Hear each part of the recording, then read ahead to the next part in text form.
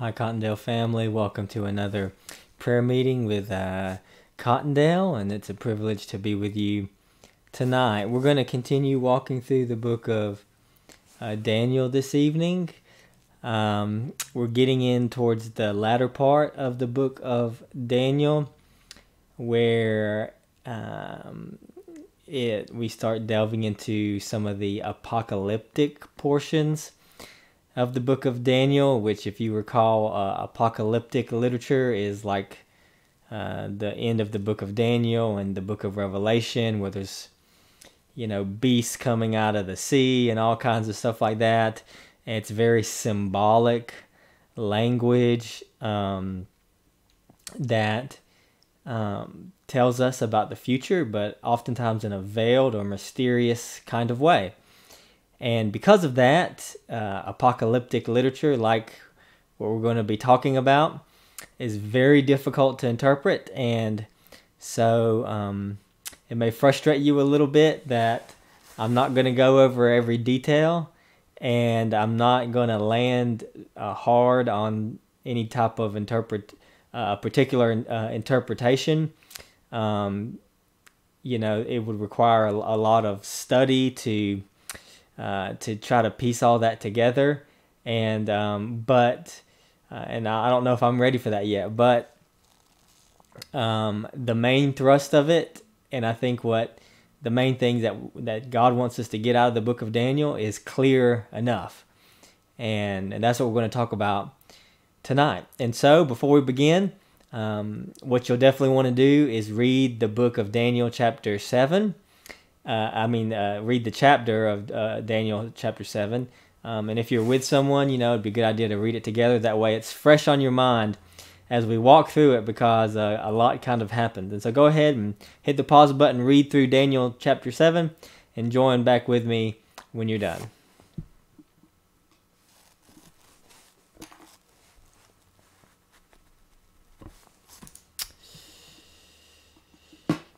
Okay.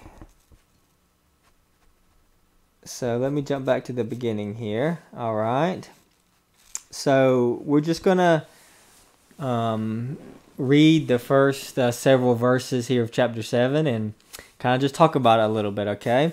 So it says, in the first year of Belshazzar, king of Babylon, Daniel saw a dream and visions of his head as he lay in his bed. And then he wrote down the dream and told the sum of the matter. Daniel declared, I saw in my vision by night, and behold, the four winds of heaven were stirring up the great sea, and four great beasts came up out of the sea, different from one another. The first was like a lion and had eagle's wings. Then, as I looked, its wings were plucked off, and it was lifted up from the ground and made to stand on 2 feet like a man, and the mind of a man was given it. And behold, another beast, the second one, like a bear. It was raised up on one side. It had 3 ribs in its mouth between its teeth, and it was told, arise, devour much flesh. After this I looked, and behold, another, like a leopard, with 4 wings of a bird on its back. And the beast had 4 heads, and dominion was given to it. After this I saw in the night visions, and behold, a 4th beast, terrifying and dreadful and exceedingly strong. It had great iron teeth. It devoured and broke in pieces and stamped what was left with its feet. It was different from all the other beasts that were before, and it had 10 horns. I considered the horns, and behold, there came up among them another horn, a little one, before which the 3 of the first horns were plucked up by the roots. And behold, in this horn were eyes like the eyes of a man, and a mouth speaking great things. All right, you got all that? We'll just move on. So let's just jump back here and just make a few observations, okay? It says the first year of Belshazzar, and so if you'll go back in the story of the writing on the wall, I believe that was Belshazzar. And basically what we see here is that we just noticed that the book of Daniel isn't in a chronological order. And so that may surprise you, but in numerous cases, even in some of in the Gospels, for example, they're not always necessarily in chronological order, but they're arranged and the material is arranged and organized for various purposes that the author has. And so this actually makes sense because in this section here, it is the beginning of the kind of more apocalyptic section of the book, and so it would make sense that he kind of groups whoever, Daniel, who wrote it, or is kind of grouping all those types of writings together. Okay, so he has this vision. Okay, and it's apocalyptic type vision, and it says the four winds of heaven were stirring up the great sea. And so, you got to be careful trying to read too much into it than you can. But, I think there's some things that we can glean from this. For example, four winds in the Bible or often refers to the earth. The four winds refers to the... in Revelation, it says there's four angels at the four corners of the earth holding back the four winds. And so it basically is just kind of a reference to, the totality of earth. Okay. And so we have the four winds of heaven, we're stirring up the great sea. And in biblical language, even in the same Revelation, you have these beasts coming out of the sea. The sea could be very dangerous, as we all know, and tempestuous, and a very frightening thing. And if you're out on the water and a storm comes up, and you're just in a little boat, there's virtually nothing you can do. And so some people relate it to in the beginning, when God created everything in Genesis chapter 1, it says that the earth was without formless and void, and it says that the Spirit of God was hovering over the waters. And so some take kind of the sea to represent this original chaos, okay, this unorganized chaos that needs to come under God's subjection. And so anyways, the sea often has negative, in this kind of context, has negative connotations, okay, of destruction and disorder and chaos, okay.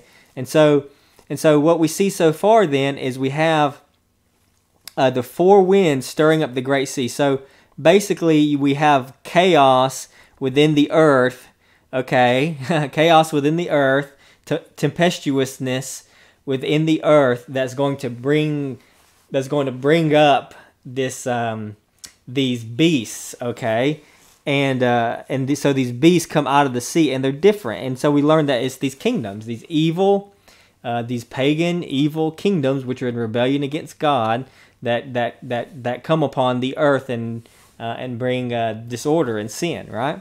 Okay, so the first was like a lion and had eagle's wings. Okay, so again, scholars debate this. I'm not sure, but I think there's a good argument that can be made that this chapter 7 here correlates in a literary way with Daniel chapter 2. Okay, and if you remember, there was the vision of this this statue, right? And it had what? It had four parts, right? A head of gold, silver, bronze, and then iron for the feet, right? So four parts. But what do we have in this vision here? We have four beasts, right? And if you just read through the chapter, at the end of the chapter, the interpretation of this that the angel gives Daniel is that they're four kingdoms, right? And that's the same interpretation of the giant statue with four parts. So I think it's probably likely that we should interpret this along the same lines as Daniel chapter 2, and if that parallel is the same, then most likely the first beast is going to be the kingdom of Babylon. Okay, and so Babylon was mighty like a lion, and it was swift like an eagle in its conquering. Okay, and its wings were plucked off and it was lifted up from the ground. Okay, and so that could just be a reference to how Babylon, is as mighty as it was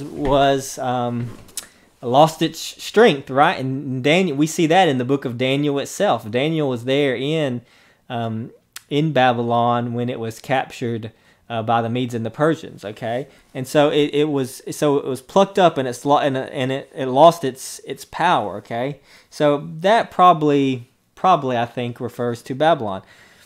And so there's another beast. Okay, a second one like a bear, and it was raised up on one side. And again, it's hard to know for sure, but the second kingdom is typically thought of as the Medes and the Persians, and I believe it was, and the Persians, I believe, were stronger than the Medes. In that part, it was I believe it was the Persian, and so in that sense, it was raised up on one side there. And so that's just one thought that some people think. Okay, and 3 ribs in its mouth. What that means, I'm not sure. But it shows the. It says, "Arise, devour much flesh." So it shows the we could call it the ferociousness, right, of the kingdom. Notice here that all the kingdoms are described as what? As beasts, right? We have a lion, we have a bear. Okay, the next one here is a leopard, and the next one is just an unnamed conglomerate type beast. Okay, but they're all what? They're all beasts. They're all ferocious beasts. Okay, and so notice all these nations, they're not necessarily being painted in a pretty picture here, but rather it's saying that they're at enmity with God and an enmity with God's people, and essentially devour God's people. Okay. And so the next one here is a leopard. So the last one was, like I said, probably the Medes and the Persians. And this one's is a leopard. And it has 4 wings of a bird on its back. And the beast had 4 heads, and dominion was given to it. And so again, if we compare it with chapter 2 there and the statue, this is probably the kingdom of Greece. Okay, and what's fascinating about that, if that's the case, is that leopard, among the beasts listed so far, the leopard is going to be among the swiftest. And the wings kind of indicate that as well. And Greece was made prominent by Alexander the Great, whose kingdom spread from Europe all the way to India. And he was 32 when he died. And his conquest was extremely rapid over all of these nations. And it says that the beast here had 4 heads, and it's pretty well known that after Alexander the Great died, again in his early 30s, his kingdom was pretty well divided up among four generals who became actually prominent, okay? And those 4 generals kind of exerted prominence within the remainder of the Greek kingdom after Alexander died, okay? And so perhaps that is the 4 heads that the beast had, okay, is the 4 generals that took over the Greek Empire after Alexander the Great died, okay, and dominion was given to it, okay. And then he says, finally, a 4th beast, terrifying and exceedingly strong. Again, if we that seems to point us back to the chapter 2 vision, okay, of the statue, because remember, the foot of the statue was a 4th kingdom, and it was made of iron, which was characterized. And see, there's iron there, iron teeth, and it's characterized as, in iron, of course, is exceedingly strong. It's not majestic like gold is, okay, but it is strong, okay. And so that gives us some warrant to kind of compare the two, okay. So this 4th beast is exceedingly strong, and devoured and broke into pieces what was left, and all the beasts that were before. And if we compare it with chapter 2 there, this would be the kingdom of Rome, which was, of course, a very strong and fierce kingdom that exerted its great power and influence, conquering the Greek Empire. Okay. And then the beast had 10 horns, and he considered the horns.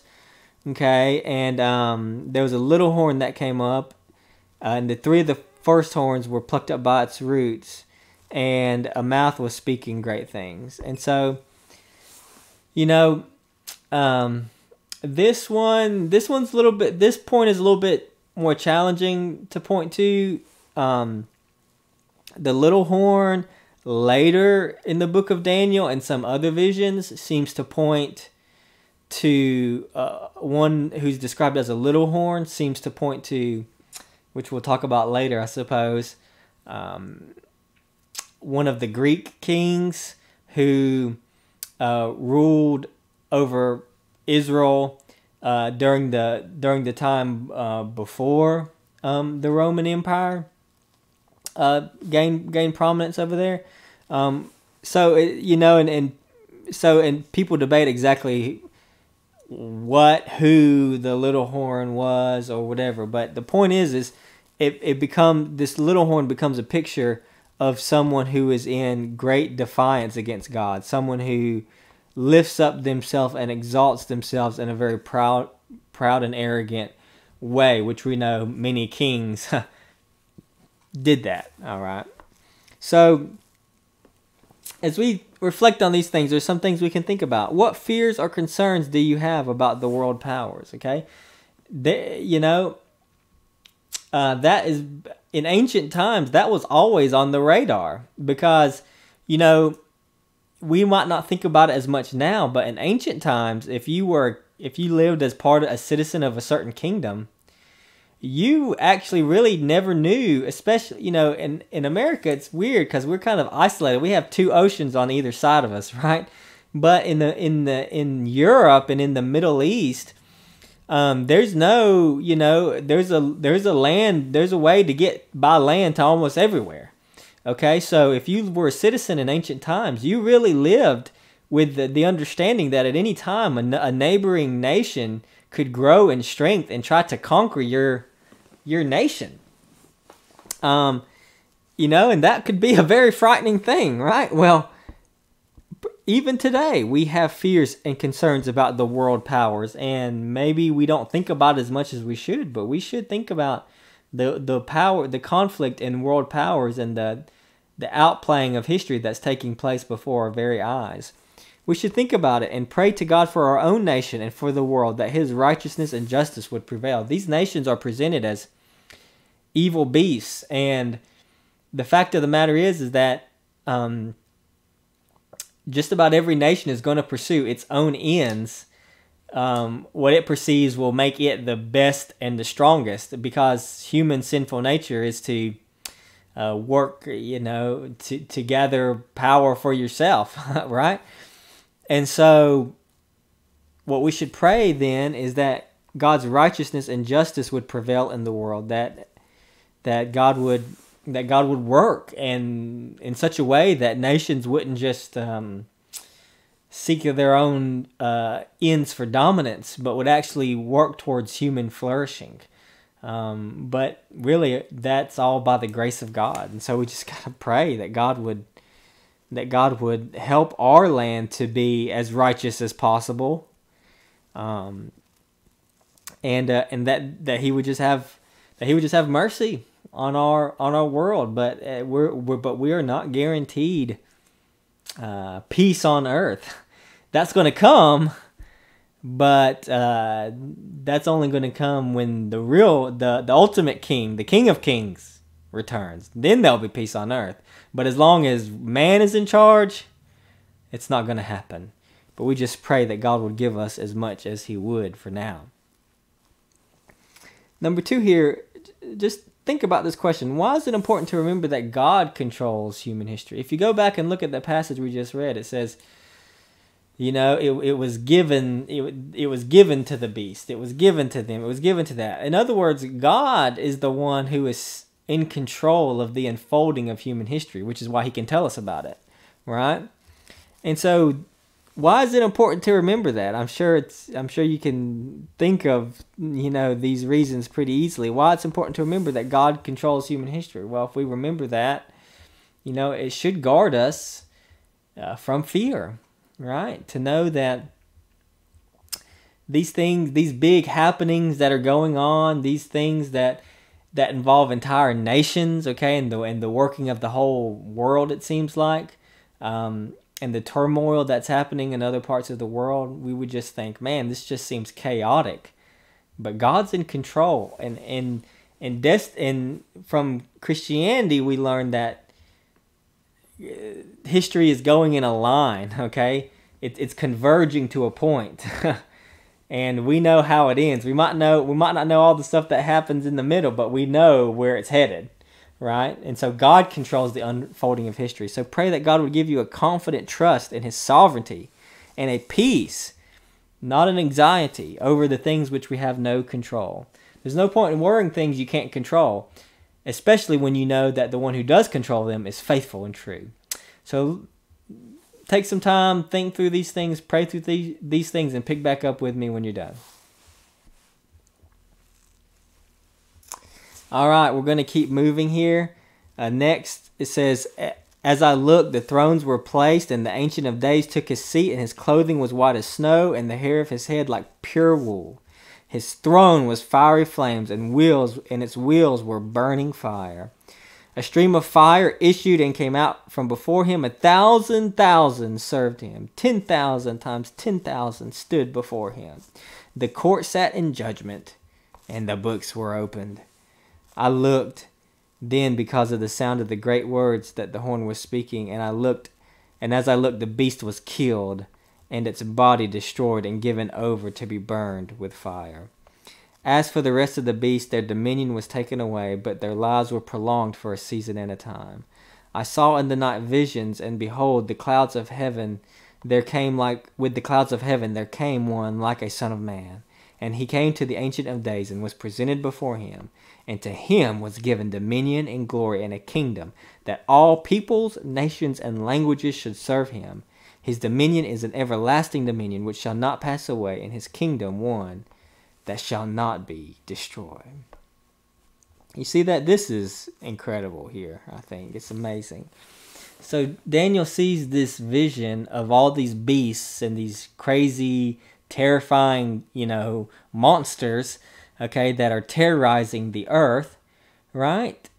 And if you had that vision, I'm sure you'd be terrified too. But then he sees a different vision that's totally different.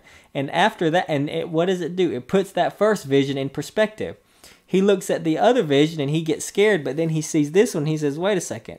All that may be going on, but look, God's sitting down. He's sitting down on his throne. He's not worried about it. He's the king over it, okay? And this image is incredible. Clothing white as snow, hair white as wool. That's a picture of holiness and purity and wisdom, right? And his throne was of fiery flames, and his wheels were burning with fire. This is interesting because only in Ezekiel do we have this vision of a throne with wheels. Okay, and Daniel and Ezekiel were contemporaries, okay? They probably knew each other. And so it's interesting there that in Daniel's vision, he would have this same picture of God's throne that Ezekiel does. And that's the only two places in the Bible where it's described like that. But the fiery flames of the throne, and it's kind of like the wheels is interesting, isn't it? It's like a throne chariot, right? It's like a throne from which he reigns. But it's also it has wheels. It's like a chariot in which God rides into battle. And that's the picture of the fire, right? Fire is a symbol of divine judgment, okay? A stream of fire issued and came out before him. That's the same thing. What is that? It's divine judgment. 1,000,000 served him, 1,000 times 10,000. The court sat in judgment, okay? So what is this picture? It's a divine court session, right? God is sitting on his throne as the ultimate judge. He has thousands upon thousands of the heavenly hosts and servants who worship him, and they're all sitting in the courtroom, if you will, where God is going to execute judgment on the earth. On what? On the idolatrous pagan nations, those who rebelled against him and created chaos and evil in the world. God is in control of all that, and there's a time appointed where he's going to sit down and judgment's going to happen, right? Okay? And there's the horn we saw was speaking these great words, but the beast is killed and is destroyed and given over to be burned with fire. That means that, I mean, however you want to look, how you want to look at it and read it and take it, but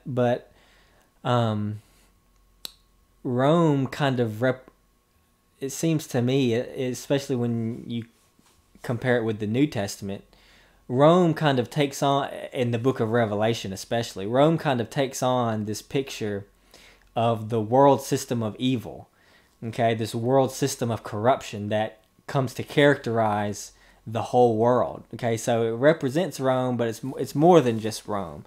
And so if we take the beast in that way as Rome in that sense, okay, what this means then is that God has appointed a day where he's going to overturn the world system, the world system of greed, of evil, of pride, of violence, of sexual morality, of all of everything. God's going to, the whole world system that is built upon evil is going to be judged. It's going to be killed. Okay, and when he judges it and destroys it, that will be the time when another king is going to set up his kingdom. And this brings into our next part there. Okay, and so what we see here is I think one of the most important Old Testament passages, and it is Daniel's vision of the Son of Man. I saw in the night visions, and behold, with the clouds of heaven came one like a son of man. Now, what is striking about this is that coming with the clouds of heaven is Old Testament language of God. It is God who is said to come with the clouds of heaven in vengeance and judgment. But what is interesting is that in Daniel's vision, it is a son of man who is the one riding the cloud. And a son of man is a Hebrew idiom.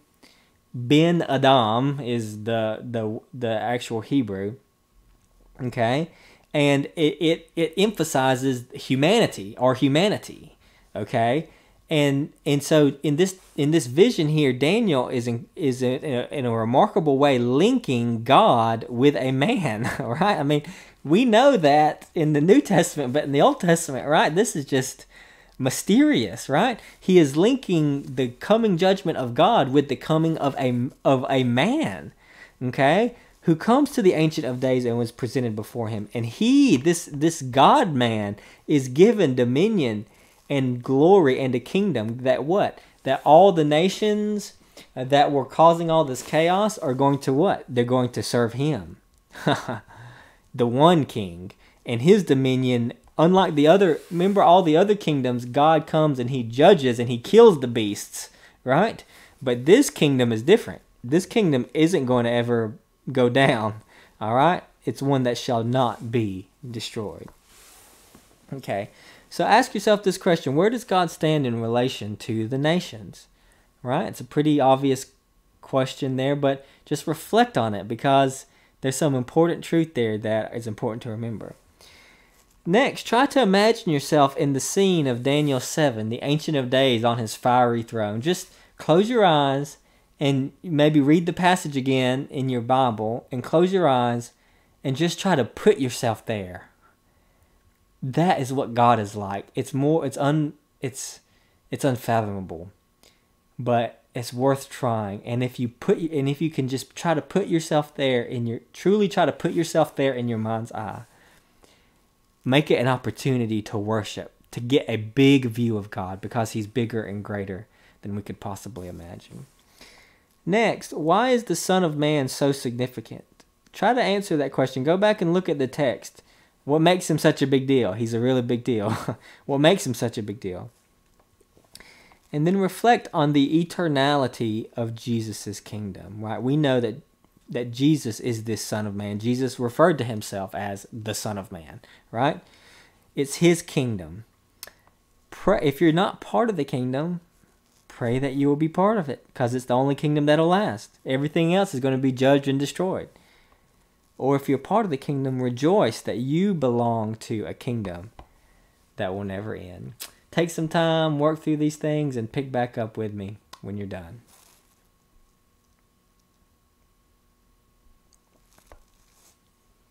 All right, we're going to be real brief on this last one here. It's just a few verses. Daniel says, "As for me, my spirit within me was anxious. The visions of my head alarmed me. I approached one of those who stood there and asked him the truth concerning all this. So he told me, and made known to me the interpretation of these things. These 4 great beasts are 4 kings who shall arise out of the earth, but the saints of the Most High shall receive the kingdom and possess the kingdom forever and ever." And so this is a very brief interpretation from the angel of those visions. And put very simply, they're 4 beasts, they're 4 kings, 4 kingdoms. Okay? And so he doesn't go into lots of detail, okay? He just tells us, "But the saints of the Most High shall receive the kingdom and possess the kingdom forever and ever." That's really, a lot of it is complex. A lot of it's difficult. We don't know exactly what refers to what. But guess what? This is all you need to know. There's kingdoms and kings that will come and go, but the saints of the Most High will possess the kingdom forever. These other kingdoms will come, but they're temporary kingdoms. But there is an eternal kingdom, and only the saints of the Most High get in that one, and which is the only one that will last forever. And so as we finish out this evening, that's the most important thing to take away, probably from the book of Daniel, right? God is king, Jesus is Lord, and if you're part of his kingdom, you're part of the only kingdom that lasts forever. Every other kingdom, every other nation, United States of America, 1 billion years from now, it won't matter, but the kingdom of heaven lasts forever. Are you a citizen of the kingdom of heaven? Will you possess it forever? So as we close, reflect on this. Christians reign with Christ. Does your faithfulness in little now qualify for you much then? As I was thinking about this passage, it made me think of the parable from Jesus. You remember that parable?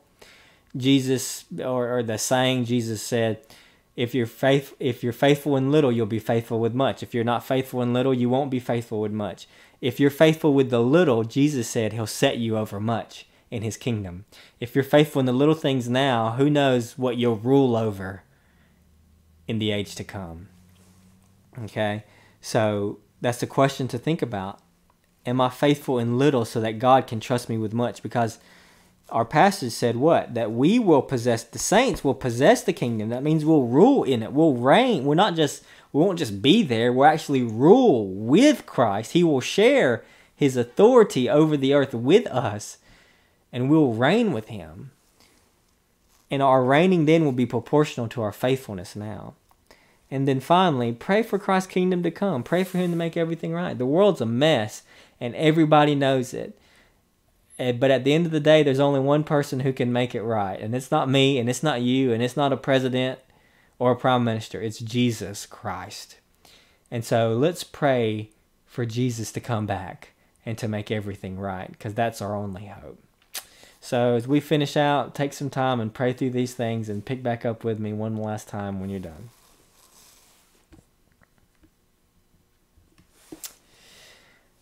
All right. I hope it has been a blessing to kind of look at this chapter this evening. And as always, it's a pleasure to share in this time with you.